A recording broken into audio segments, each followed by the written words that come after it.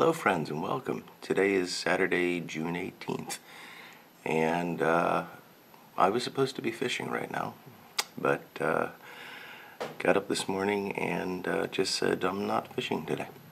Just wanted that extra hour of sleep instead. So here it is, Saturday morning. I was actually going to do this out in the backyard, and just as I pressed play and got ready to say hello, the neighbor started mowing their lawn. So, you know, it's just my luck. And I'm glad that they're getting their lawn mowed early today so that they can enjoy the rest of their day. So I moved back down to the basement here and thought I'd spend a few minutes just catching up and saying hi. And today I am smoking my little Edwards, I call these bent billiards. I guess that's what they are. This is actually a very small pipe, but it's nice. It's ideal for you know, quick smoke or trying new things out as well. And this, if you remember, this is the pipe that I had a ghosting issue with, and showed you how I cleared that up with salt treatment, and it's been smoking great. And I am smoking today some a gift from Clan Lightfoot. These are a couple of blends that he put together himself. The one I'm smoking today, and this is actually the first bowl that I've had of it, I'm about halfway through, is a blend that he calls Tobald's Leaf, and this is it's a Virginia Perique blend, but he also put some dark fired Kentucky into it, and it's so far very nice, Ronnie. I'm really enjoying it. He also sent me a lot of Kia blend as well to try out, and I'm really excited about these. If you haven't seen Clan Lightfoot's video on how he made the plug of the vapor, it's really interesting, and I'll link to that for you. But he's a great guy, and from what I can tell so far, half a bowl in, Ronnie, you blend some great tobacco. So I'm really enjoying it, and I'll get back to you with some detailed notes on the blend. I'm not going to make a video on that because very few people are going to have the chance to try it right now. So, but I need to relight, and Amy, if you're watching, you know.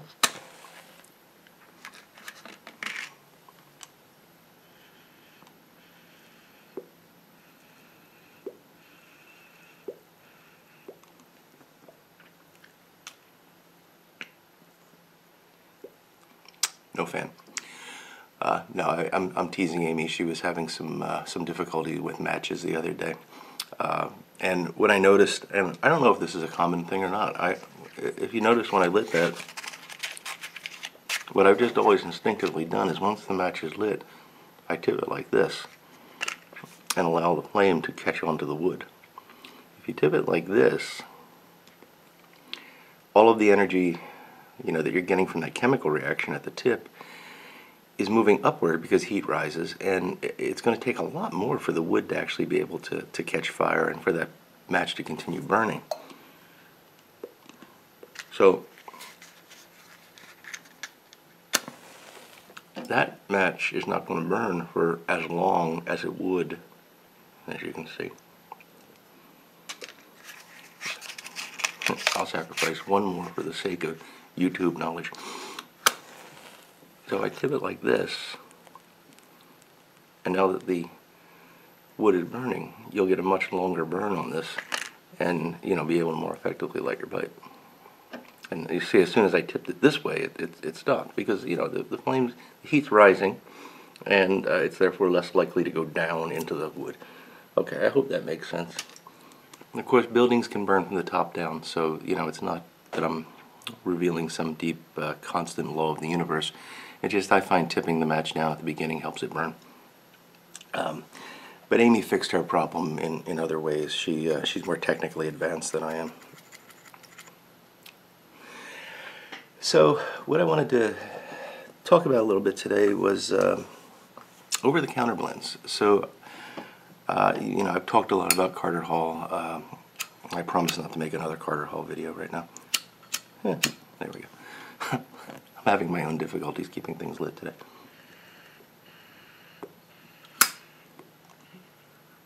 And I did that box opening the other day from Arts and Clouds with the Sugar Barrel, which is another now lost over-the-counter blend. And I've talked about others, and others have talked about others. And I was thinking about, why I smoked them and how I got into to first smoking the over-the-counters. And it's kind of I thought it was kind of an interesting journey.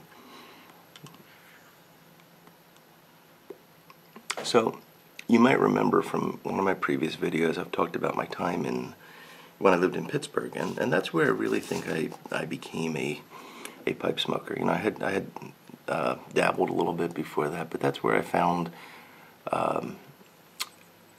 what we'll call real tobacco blends. The actual tobacconists and blends that were made a better quality blend than the over-the-counters, and I mean that with all due respect to the over-the-counters. It's where I discovered English blends, and up until that point, I had been smoking almost exclusively Captain Black White Label, and it was the first pipe tobacco I tried, and I liked it, and I stuck with it. I tried a few others and this lasted about maybe 2 years. I had a friend who was also a pipe smoker who exclusively smoked Borkum Riff, and to this day smokes nothing but Borkum Riff. And I tried Borkum Riff because he offered, and I thought it was horrible. And I'm sure it's for people to like Borkum Riff, there's nothing wrong with it. It just doesn't agree with my palate.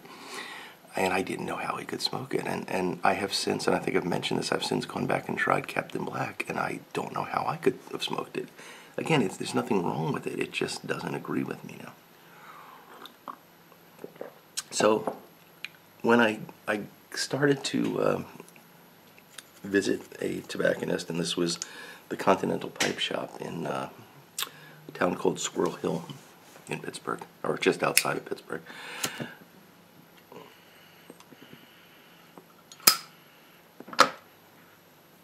I learned about all these, New English blends and started smoking number 10 Downing Street. Discovered the Dunhill tin tobaccos, Bengal slices. I think it was shortly after that, maybe about a year after I started on that journey, that I found Penzance and enjoyed that. I think that's right. I might have the time a little off there, but so anyway, I had moved away from the drugstore blends at that point.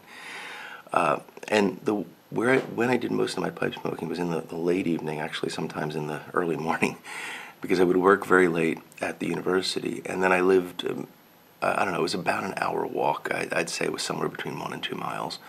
And often I left work after the buses had stopped running, or I just felt like a walk.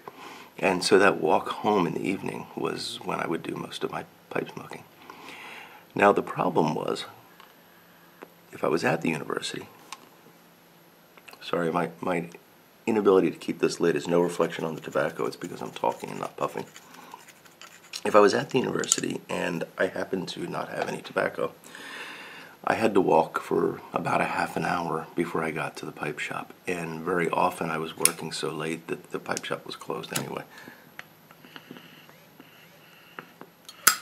So it was not infrequently that I would find myself with the prospect of an hour-long walk and nothing to smoke. And the drugstore where I had previously bought my Captain Black was 2 blocks from where I was working at the university.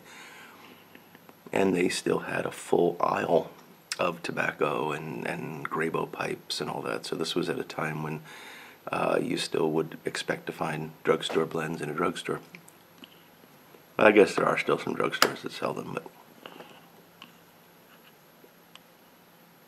it was literally a full aisle with nothing but cigars. You could buy boxes of like White Owl cigars, various pouch tobaccos, the large cans of Carter Hall and Sir Walter Raleigh and things like that. And the pipes, pipe cleaners, pipe filters. It was wonderful. even little check tools, and I can remember the check tools in these like plastic wrapped to cardboard packaging hanging up on the thing. And of course lighters and things, Zippo flints and fluids. They might have even sold Zippos. So occasionally I would, or actually more frequently than I'd like, I would wind up having to go to the drugstore to pick up a pouch of tobacco. And at this point I had turned my back on Captain Black. Didn't mean that to rhyme.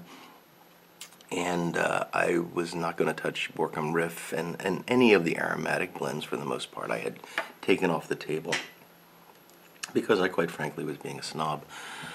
But there was this whole, collection of what I would call non-aromatic tobaccos. So, and that of course is false because a lot of them had toppings, but I didn't know that at the time. And Carter Hall was one of the ones in that collection, and Prince Albert Half and Half, Velvet, Sail, I believe Sail. Anyway, there was quite a variety of them, and then quite a variety of things like apple and cherry and Borkum Riffs and the various Captain Blacks and so on. But about half of the tobaccos, there were things that I hadn't tried that I considered non-aromatics, and so I would pick one and try it, and I smoked through most of the offerings that they had.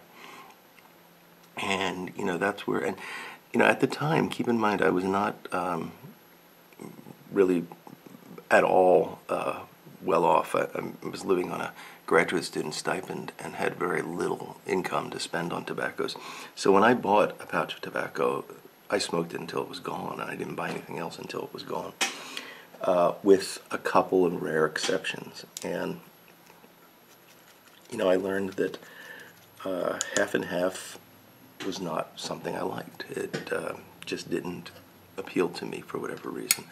Prince Albert and Carter Hall were things that I thought were very good, and I enjoyed them and bought them more than once. And a lot of the others, like the Sir Walter Raleigh, I'm trying to remember, there were 3 or 4 other sort of barley-based blends in that genre. They wound up somewhere in the middle, and I didn't revisit any of those. I pretty much stuck to Carter Hall until maybe about 4 years ago. I just for fun went and ordered all of the over-the-counter Burleys that I could find, just little 1 and 2 ounce samples if they were available in that way, or pouches otherwise, and smoked them all side by side, and realized that I still felt the same way about them. So I can still enjoy Carter Hall, Prince Albert. I still don't like Half and Half. And all of the others were, somewhere in the middle. They were okay, but they weren't things that I would necessarily want to stock up on. Now, the exceptions to my I have to smoke it until it's gone rule are interesting, because one of those exceptions, well, let me give you the obvious one first. I bought this, I don't know, I was probably drinking that night. I bought a pouch of apple tobacco. And I can still see this pouch. It had green apples. One was sliced, so you could see the seeds in it. And it was a photograph. It wasn't a drawing or in any way artistically done. It was just like somebody took a photograph of some apples and smacked it on the front of this tobacco pouch. I have no idea what brand that was, which is good because I don't want to slander them. It was horrible. It was truly... It wasn't just that it was something that didn't agree with me. I don't know how it could have agreed with anyone. This was really, really bad. And that pouch sat on a shelf in my apartment for a long time. I think I actually moved it twice before throwing it away. It was bad, and that was one that I did not require myself to smoke before I could buy another pouch of tobacco. And the other one, interestingly, was a pouch of Sugar Barrel, which I mentioned in my Arts and Clouds box opening, because that's what that was all about. This is really nice stuff, Ronnie.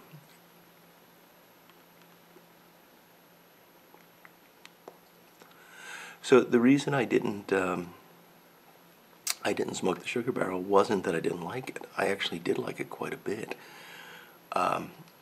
It surprised me. It was sweet, and I wasn't at that time into aromatics. I wasn't looking for something sweet, but it was, and it wasn't sugary sweet. It wasn't, it just was.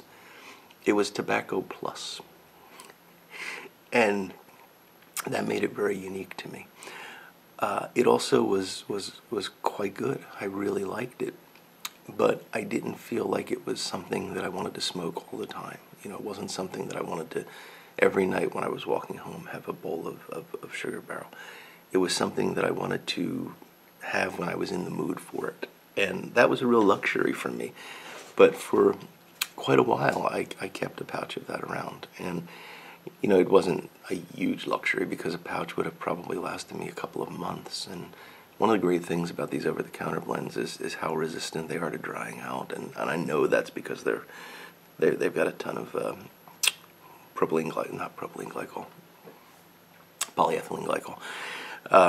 in them, and but they're you can put a pouch of Carter Hall in your car, and 6 months later smoke it, and it will be as if you just opened the pouch. So it's and that was true with Sugar Barrel as well, which frankly was probably a bit dry to start with, but it was just a really nice tobacco, and I enjoyed the flavoring in it, which is unusual for me. And if you followed me for a while, you know that I'm not into aromatics, but I do like some tobacco. So, for example,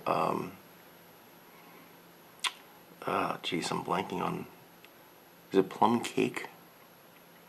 I want to get this right. I think it's plum cake. That's the one that has a lot of natural flavorings in it, and I like that. It's I can taste them. I don't like the chemical flavorings.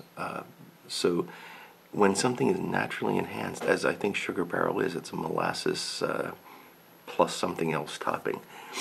That I can enjoy because I can taste the flavorings. Whereas if it's a chemical additive, if it's one of these ester derivatives that they use in flavored coffees, for example, then it just doesn't do anything for me. I just taste the chemical background.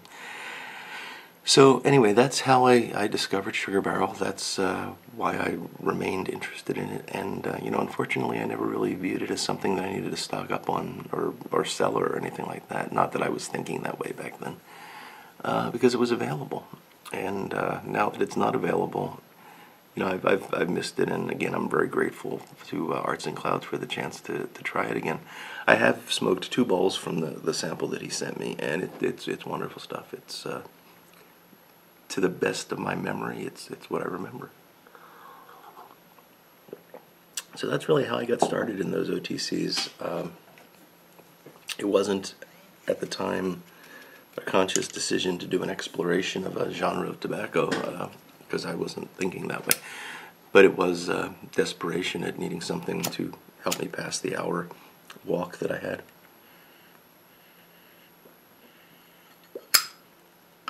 And honestly, I'm glad for it, because I smoked some things that I probably never would have tried otherwise.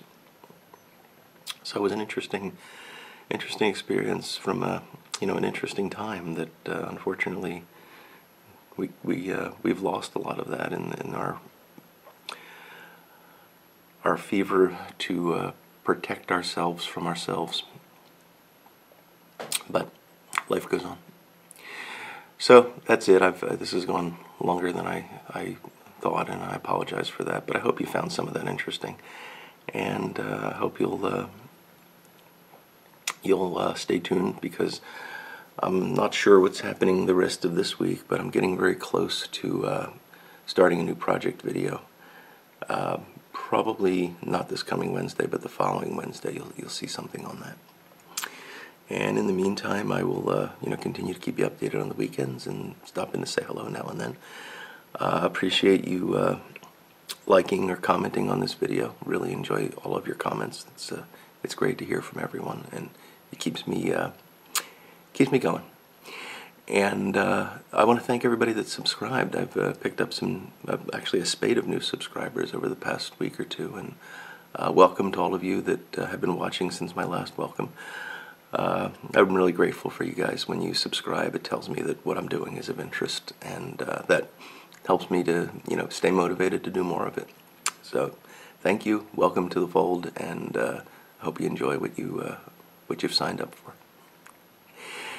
So beyond that, I hope you all take care. All you dads out there, have a great Father's Day. All you kids out there, remember your dads. And until next time, I will look forward to talking to you again very soon. Goodbye now.